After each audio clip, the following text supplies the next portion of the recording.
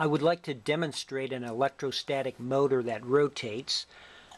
I have this plastic cup and I've cut 4 strips of aluminum foil and with a glue stick put them down on the cup such that I have about a centimeter gap between the strips. And the number of strips you have on here doesn't matter. Then I have this pencil on which the cup can be balanced. And then I have these 2 wires positioned so they're on opposite sides of the cup, and there's about a centimeter gap. And I'm going to connect the wire on the right to a Van de Graaff generator and charge it up to about 10,000 volts. And the wire on the left is going to be connected to ground. I've connected the wire on the right to the Van de Graaff generator, so it will charge up to about 10,000 volts. And the wire on the left is connected to ground. So I'm going to now turn on the Van de Graaff generator, and you'll hear the little electric motor.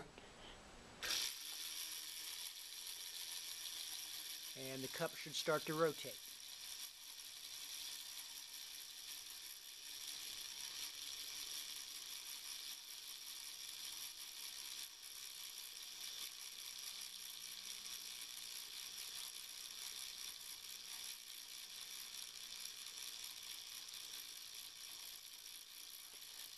Okay, so let's explain what is happening here.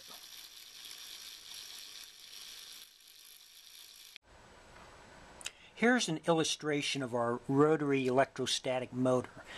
Here is the plastic cup, and I'm showing 2 of the pieces of aluminum foil on the 2 opposite sides.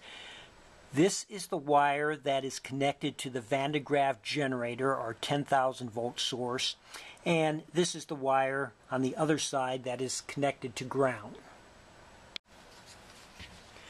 Later we'll see that as the radius of curvature gets smaller, the electric field gets larger.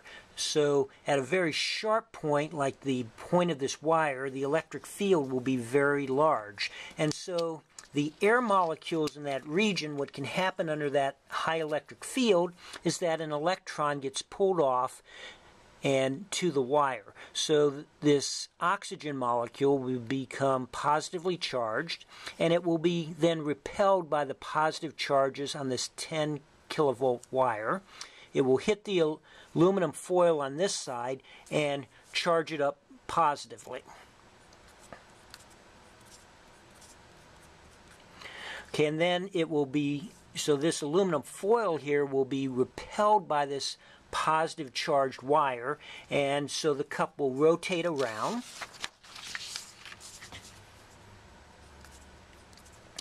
And now on this side, these positive charges will attract electrons from ground, and again the electrons will be concentrated at this tip. We'll have a high electric field at this tip, and electrons can be emitted into the gap region where the air molecules then, like this oxygen molecule, will become negatively charged, attracted to this surface, and neutralize a positive charge. And in that way, this aluminum foil will be neutralized and the thing will rotate around so the process can continue.